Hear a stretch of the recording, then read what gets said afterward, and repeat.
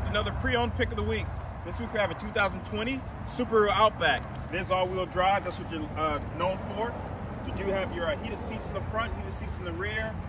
Have a power lift gate. You do have these roof rack up here. Put your crossbars on. Go take it up to the mountains for a vacation.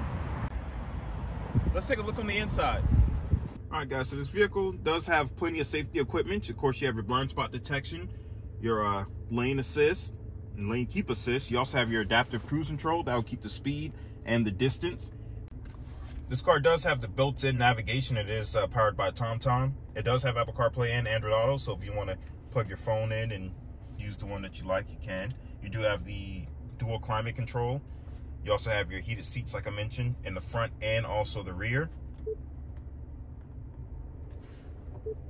You also have the X mode, which basically kicks in that all-wheel drive, so snow, dirt.